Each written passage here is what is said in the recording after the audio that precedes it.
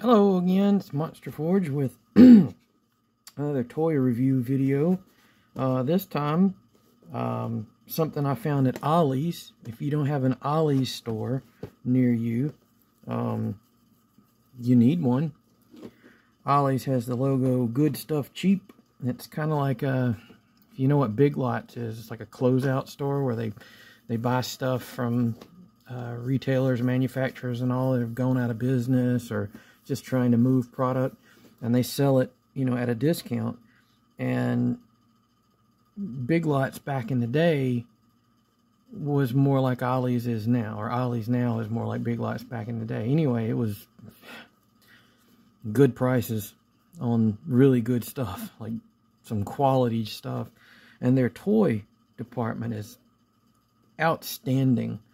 I oftentimes find stuff there, you know, half the price or less of stuff, and some of it's still sitting in the store at, you know, like Walmart and Target and all at full price. But anyway, this time I'm reviewing the Avengers Beyond Earth's Mightiest, whatever that means. Anyway, it's the Captain Marvel versus Doctor Doom set. It's a 2-pack Marvel Legends figures. Marvel Legends is the 1/12 scale, 6-inch roughly figures, and this particular set's based on the characters in here, their appearance in the Secret Wars, the 1985, I think, yeah, comic book. It was the first maxi series, I think, which is, you know, miniseries usually ran like 4, 5, 6 issues. If I'm not mistaken, Secret Wars went for like 12. It was this huge epic story, and Doctor Doom was one of the main characters in it. And I want to say that was the first appearance. No, I started to say it was the first appearance of Captain Marvel in this outfit. She might have appeared before that in this outfit, but I know she was featured in the story. Maybe it's been so long since I read Secret Wars, I'm not really sure, but I know for a fact that this Doctor Doom is based on the Secret Wars, and really Doctor Doom is the reason why I bought this set. But this set, it retailed for like, I want to say it was like 40 bucks for the set, which, you know, Marvel Legends figures now are like $25 a piece, so that's not the worst price for a set. But you get 2 Marvel Legends figures in it, Captain Marvel, and people that aren't familiar with this particular version of Captain Marvel are saying, you know, this doesn't look like Captain Marvel from the movie. Well, there have been different Captain Marvels over the years. The original Captain Marvel, well, we can go back even farther than Marvel's Captain Marvel, was Shazam. You know, the Billy Batson turned into the superhero that had the powers of the most wise and strong beings in history. But you know him, the guy that wears the red suit. It's like a red suited Superman type. Anyway. The Marvel Captain Marvel started off, he was a Kree soldier who came to Earth and turned good and fought the Kree who were trying to invade Earth. And then you had Carol Danvers. Is that the right name? I think so. Carol Danvers, yeah. And she became Captain Marvel. And then this Captain Marvel was Monica Rambeau. And she was a real cool character. She had, I want to say it was like light-based powers or something like that. I don't know if she had the actual Captain Marvel powers or not, but they called her Captain Marvel. And there was a lot of confusion when she first popped up in the scene. A lot of the heroes are like, "You're not Captain Marvel, we all know." But anyway, I guess they had to say that twice. But anyway, she's a cool character. It's a cool toy, really beautiful toy. But she isn't the reason I bought the set. The reason I bought the set was, well, I'll get to him in a minute. First of all, we'll take a look at Captain Marvel. And here she is. And it's, like I said, it's a really nice action figure. One of the aspects, and you can see, they don't really show it all that well on the package,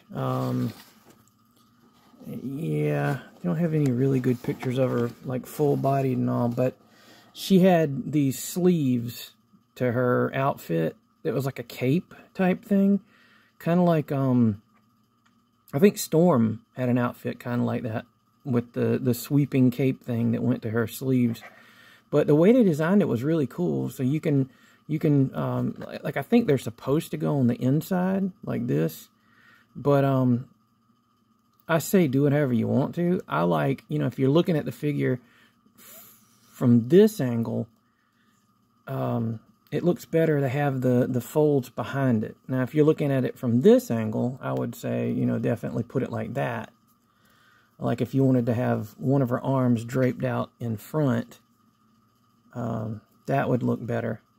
And the other one, you know, posed with it on the outside. But either way, it's a really cool way that they could get her sleeves to work on her outfit. And she's a very elegant figure. The white and the black, the contrast is really cool. It's a beautiful body sculpt. Like I was looking at it earlier, and it's like the abs and all are really good. It's got like the little tummy part there is nice. She's just a beautiful sculpt. Yep. It's a nice figure, and the facial sculpt is really, she's beautiful. There you go. She's got her her afro, looks really good.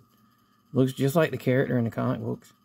I love the mask, the way they did it. Her lips, the cheekbones, her eyes. Are her eyes blue? I never noticed. Were her eyes blue in the comic? I didn't know they were brown in the comic, but they have. It looks like it has a blue tint to her eyes. I don't know if that's the case. That's strange, but you know, it could just be the light playing tricks on me. It has the Tampa Graph star, and it carries through so that when you move the ab crunch, it extends. It kind of breaks up when you move it, but just leaning it back like that, it's good. Nice hands, the nice expressive hands. They've probably been the whole body's probably from another figure. I'm not that much of a Marvel Legends collector that I know where it came from, but it's probably from another female character. She doesn't have drop down hips like the G.I. Joe classified figures, but you can get a pretty good range on the hips. She's got really cool boots, because one of the cool things about the Captain Marvel, this version of Captain Marvel, where the way the boots had the cuff on them that hung down. It's really nice. It's a nice design. Beautiful figure.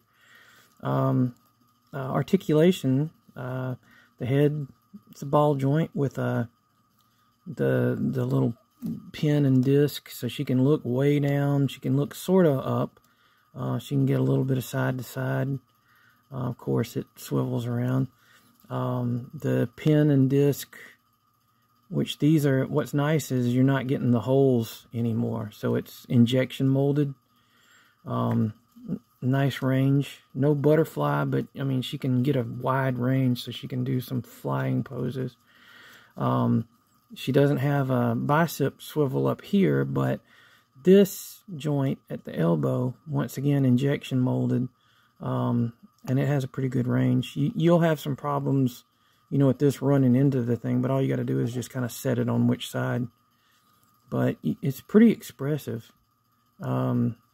The arms, of course, the hands are. It has it has a swivel at the wrist and the pin and disc joint like this. The ab crunch. It's got nice side to side. It goes forward a little bit, but it goes back a good bit more. The hips have good range. Not quite as much out as some of them get. But she kicks up pretty good. Not so much back. She has a swivel at the thigh. Double hinge on the knees. I haven't figured out whether this is a cut joint. I can't get either one to turn. And it looks like in the pictures it's at the same angle. So I don't think this is a boot cut joint here. But she has the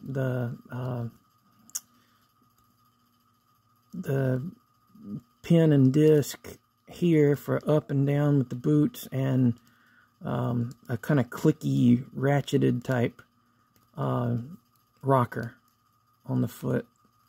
So all in all, a really nice figure. She's kind of hard to stand. Oh, look at that. She just made a complete liar out of me. That's the easiest I've had this figure to stand yet. You'll probably... Oh, and she doesn't have... I hate it when they have figures that don't have the holes. I mean, I guess they couldn't because she's so slight to make her fit a figure stand. I mean, I want to say... I mean, they could do it. But anyway, you know, I'm getting her to stand now. She wasn't doing it before, but anyway... That's Captain Marvel. Oh, yeah. She also has alternate fists there, which have the same type of motion. She has 2 fists and 2 open hands with displayed out fingers. So you have options with that.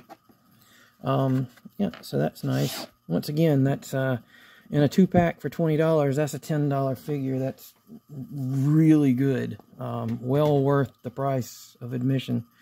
And like I said, for me personally, I mean, Monica Rambeau might be one of your favorite characters. She's not mine. I don't have anything against her. It's just, this is why I got it. It's Doctor Doom.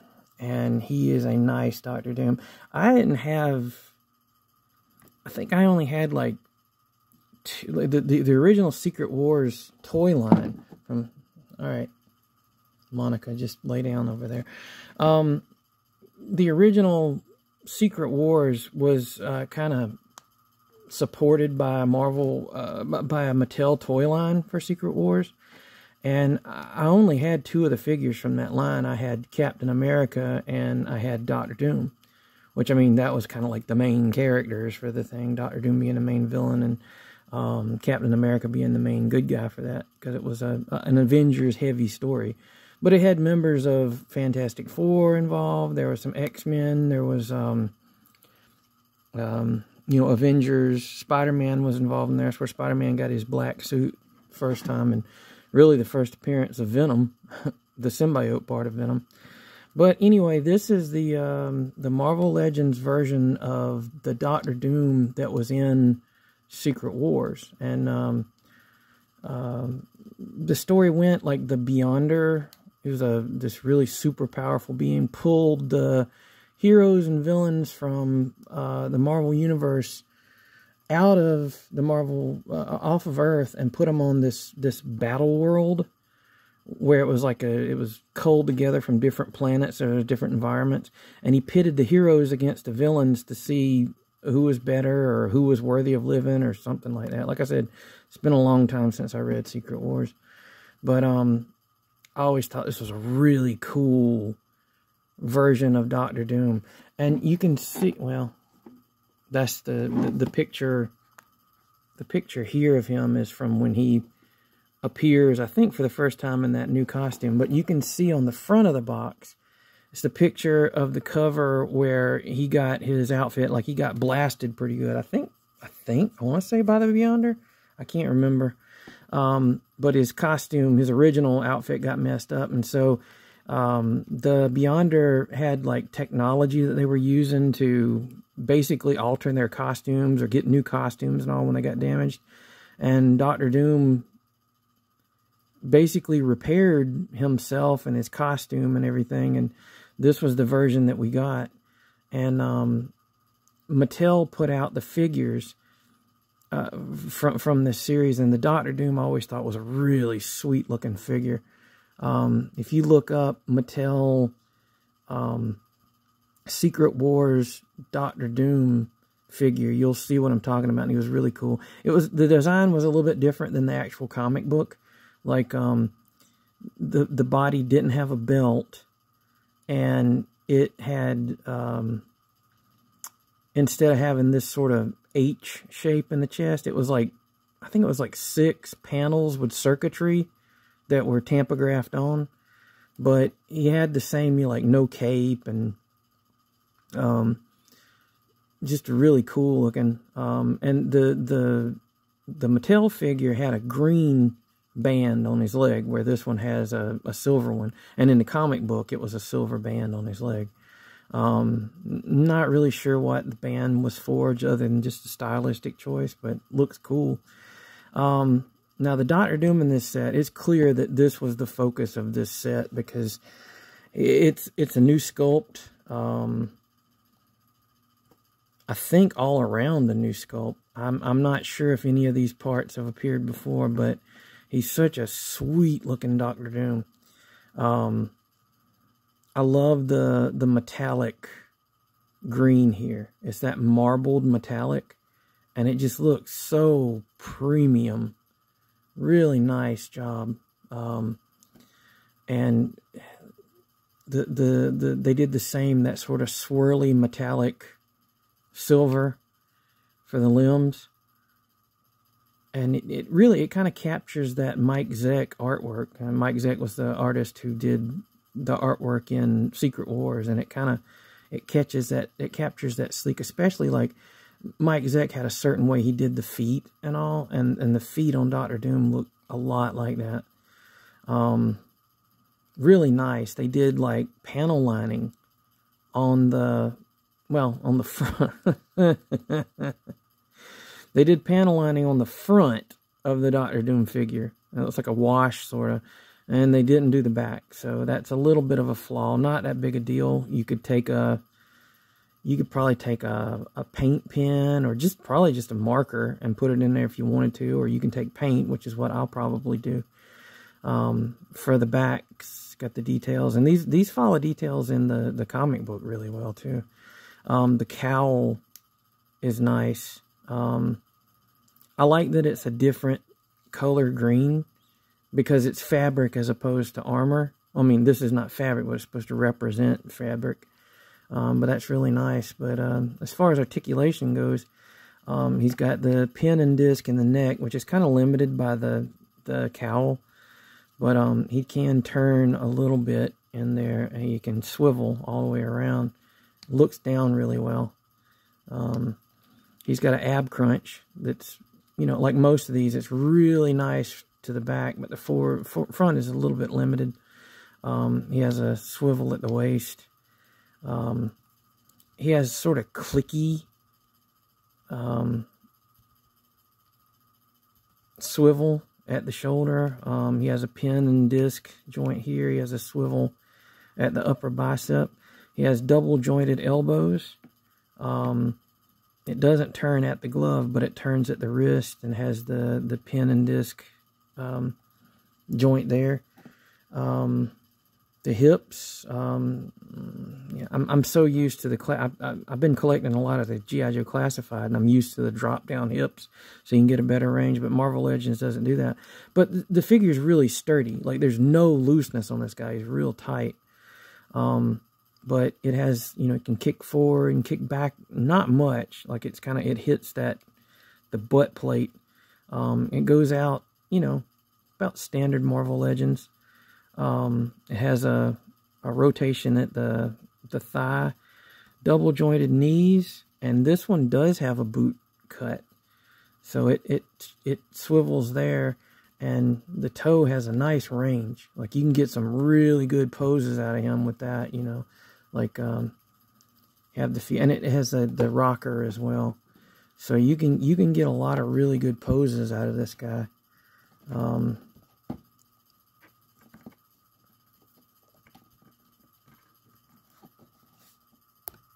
And he holds poses really well.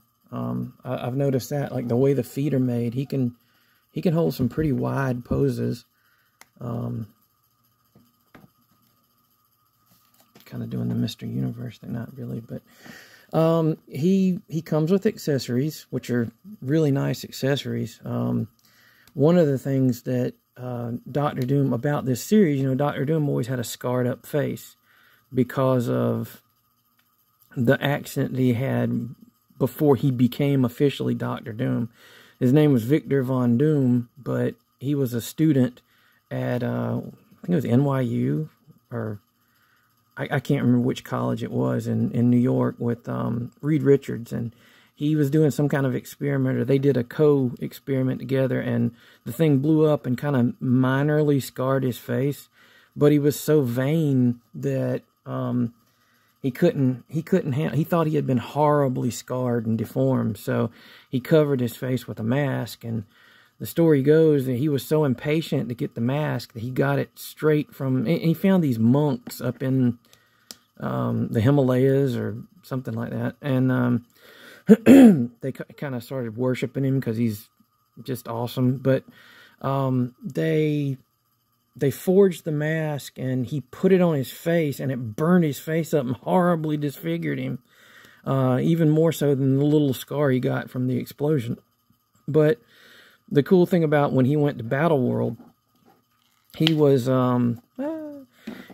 able to repair his face with the Beyonders technology. So it comes with the hood rolled back, and Alpha Chad Dr. Doom face. And I love it. Like, he's got the best scowl. It looks like he's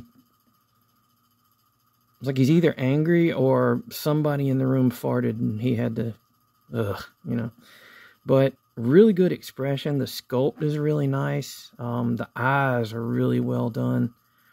The hair is great. He looks just like he did in the Secret Wars comic book. And what's really cool is another accessory he comes with is, if I can get him to hold it right, the mask. So he comes with the Doctor Doom mask, and the Doctor Doom mask, it's a really good sculpt. I don't know if this has come with any Marvel Legends figures before, but I mean it's perfect. There you go. It's perfect. And what's really nice is when you turn it around, the inside of it's sculpted with circuitry and everything, and you can even see like the little web that's on the inside of Doctor Doom's mouth. So it's a really nice accessory. He can't really wear it. Well, no, he can't really wear it. It's just sort of like an extra accessory for him to hold. Although the figure doesn't really hold it all that well. I'm sure with a little bit of work I could get it to balance like he's holding it. But very nice, and he comes with two fists and two sort of expressive hands. Maybe that hand holds the mask, or it can hold the mask. Not really. But yeah, he's got like the expressive hand. But really cool. And seeing how these guys scale with other figures. That's not Doom's face. This is Doom's face. Like, that's when we think of Dr. Doom, we think of that face. So kind of, oh, come on, Doc, stand up. You've had too much to drink. It's a Latvian ale. God, I was having no problem standing him a minute ago. Anyway, there's the Doc and Madame Rambeau. There you go. They're actually standing. Miraculous. But, you know, comparing them to Marvel Legends figures, I have, hold on, getting him a little straight here, Spider-Man, for comparison. He's a little dusty because he's been sitting on my shelf. Scales real well because Dr. Doom is, I always imagined he'd be a pretty tall guy, and Peter Parker's a really short guy. And to be fair to Monica, you know, that's about right there. So Spidey's a little short dude. Sorry, Monica. sit this one out because Doctor Doom is the main dude. Snake Eyes with Doctor Doom, and Black Series, which is G.I. Joe Classified Snake Eyes, and Black Series Stormtrooper. So you can see how they scale together with him. That seems like a really scary team up right there. Well, except for the Stormtrooper, you wouldn't be able to hit anybody. But that's, you know, pretty much it. Not a bad set at all for $20. It was $19.99 at Ollie's. If you have an Ollie's near you, hit it. See if you can find any of these guys. They also supposedly they have the Joe Fix-It figure that's by himself. I think there was a Joe Fix-It that one of them came with a Wolverine, but I don't think that set is at Ollie's. I think it's just the individual Joe Fix-It, the Hulk, Joe Fix-It Hulk, the Gray Hulk. They had several new Marvel Legends figures that just popped up at Ollie's for like $10 a piece, and considering Marvel Legends figures now are like $19 to $25 a piece on the regular, that's a fantastic deal. And I've been picking them up there, you know, when it's a figure I wanted. But anyway, Marvel Legends 2-packs that are normally $40 or more at Ollie's right now for $20. So good luck hunting and have a good one. Monster Forge out.